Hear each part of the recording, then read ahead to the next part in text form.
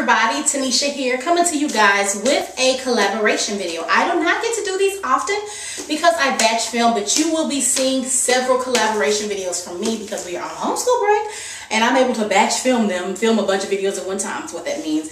I'm able to do that in advance. So you will see a lot of me in the same outfits, a lot of me talking about different subjects, rocking different things. So expect to see about 4 videos in a purple shirt, about 7 videos in a gray shirt, but they're all awesome, you know, so make sure you watch them all. Today's collaboration, though, is called The Reading Between the Lines Book Club by Mommy and Mia's Homeschool Chronicles and Simple Rugged Path. So I'll make sure I put their names here, and then you will also be able to go below to see their channels and the blog post. So make sure you go to the blog post. There'll be links to all that information, and there's a playlist as well for everybody who is part of this. And so what you do is you all read a book and then you all do your video reviews on it. So that's what I will be doing today. All right, guys, so I just joined this.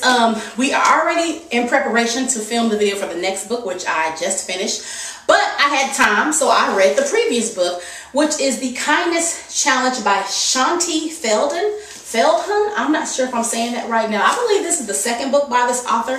I have never read the first, but I decided to go ahead and grab this. Now, based off of their videos, I wasn't too sure when I snagged it. I'm not going to lie, I thought it was going to be something I read and just instantly gave away.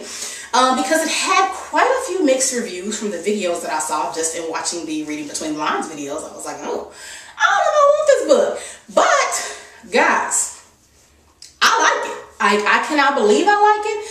I really like it. The best thing that I liked about this book was that it provided practical information on how being kind is more than just doing a nice thing. It broke down the definitions, the difference, and emphasis on being kind and not nice, because those are two different things. It included some biblical principles. And here, I love that about this book. I love that she gave different examples for the 30-day kindness challenge, which the entire book is not about that. The entire book is about learning how to apply the principles. And then the last, like the little last part of the book is 3 different 30-day kindness challenges based off of who you were doing it for. So I really did like the layout of this book. I thought it flowed well.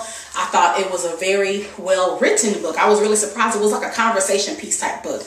What I did not like about this book was the fact that she did not include actual scripture references with her scripture references. So there are places in the book where she'll say, you know, as John said, or it says in Ecclesiastes, well, I need you to put the number with the colon and the other number. Like, I don't like when people do that when they reference the Bible, because then you could be paraphrasing it, which means you could be taking the scripture out of context, or you could just be lying. I don't like that. So that's the only thing I did not like about this book, is that if you're going to include scriptures, in my opinion, then include the actual scripture, so I can be the Berean and know that what you're saying actually applies to what you have written. It goes together. My favorite quote in the book is from chapter 5. Thinking you know how to be kind, think again. No more kind blindness. So it's right when you start chapter 5. Yet in my research, I discovered we are usually a bit deluded. We are not nearly as kind as we think we are. And in reading this, I was like, that is so true, because you think that you're kind to somebody when you're actually just having a nice moment. So you may not like somebody, but you'll smile when you see them, but that's not kindness. I love the fact that she talked about showing kindness to enemies, which is really one of the things that we have problems with as Christians. We don't want to show kindness when we feel people don't deserve us being kind to them, but that's not true. You are to do that. That is a command. You know, that's a command from the Bible, to treat others as you would like to be treated. That is not a request. You know, that's a commandment. So we need to make sure that we're doing that. But this book really does a good job of breaking down. You think you're being kind, but you're really not being kind. You're just being nice. And that's not the same. Would I read another book from this author? I don't think so.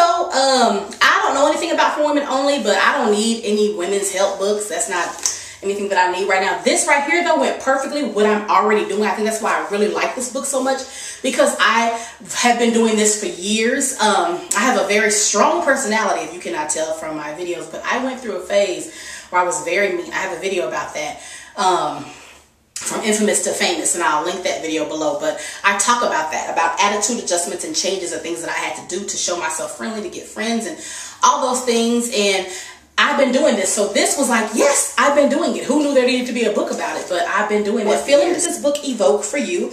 Would you recommend this book? And what are the new things did you learn? So like I said, I enjoyed reading this book. This book was not, it was like not necessarily an aha moment, but about time kind of moment, because like I said, I've already been doing this. The new things that I learned from this book is, I would say, just reminders to use patience in everything. Let patience have her perfect work. Let it work. Let it work. Be patient, and just a reminder of doing things and not expecting anything in return. And also a kick in the pants about saying thank you.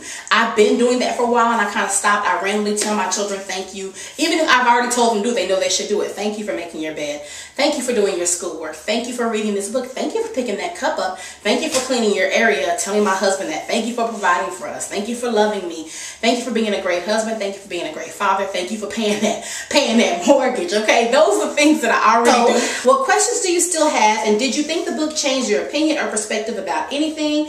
Do you feel different now than you did before you read it? I don't have any questions. I like that she included her research. That would have been the only question I had, is show me the proof. And she did that in here. There's a lot of charts and graphs and all sorts of things to show you what she did. And she did this for a long time, so I like that. And the last question is, what surprised you the most about the book? And my big surprise was that I liked it. I'm serious. Based off of the videos I saw, people were like, I don't know. I liked her first one. I don't know if I like this one. But I really liked this book. And again, it wasn't because I needed the information. It wasn't new information to me. But it was a, yes, you know, she gets it. I've been doing this. Okay, good. I'm glad I'm continually going in the right direction. I have softened my persona so much over the years. I just wish there was a book like this out years ago. Maybe there was one I wasn't really reading back then, like I used to when I was really younger. But I wish I had this book year 2, year 3 of marriage, when I was really doing all this work, and I've been perfecting it over the years, and people have said they noticed a great change in me. So I'm thankful for that. So I enjoyed this book. I do think this book will work well for anybody who is trying to get out of the clapback stage in their life. Like I know what that is. I went through one. Again, hello college. But I think this is really good. This is good for spouses who are on the brink or towards the brink of issues. Any parents that are having issues with their children, grown or even little kids, like, I don't know, preteens, teens. This will be a good way to break down those barriers. A lot of people have tumultuous in-law relationships, stuff like that. If you're trying to repair, rebuild, or asking God to restore, or just create, because it's never been, like asking God to create those things, this book will definitely help you do that, for how to walk out what God has commanded us to do, which is love your neighbor as yourself. A lot of couples come to us, me and my husband, and they're looking for something, and people are always handing them different books. I think this will be a good book to hand them to look at separately. Each spouse gets your own, and you work this out. You read it, you work it out before each other, and just try to come back together. But other than that, that's all I have for you guys. The next book, I think I have it in here. I do. The next book that we will be reading together, the Read Aloud Family. That's what the next video will be about. For the Reading the Between the Lines Book Club. Again, I think I will put those channels again. You will see them flowing really quickly right here. Flash, flash. But most importantly, be sure to visit the blog marriedtokdk.wordpress.com to see what I'm talking about. You can also see my homeschool Instagram, Team Kip Academy. And if you're a planner babe like me, you can check out Married to KDK on Instagram. That's where I have all my planner stuff. And occasionally I do a little bit of makeup, but mostly my planner, and maybe a lipstick of the day. Who knows? Thank you so much for tuning in. I will see you guys in the next video.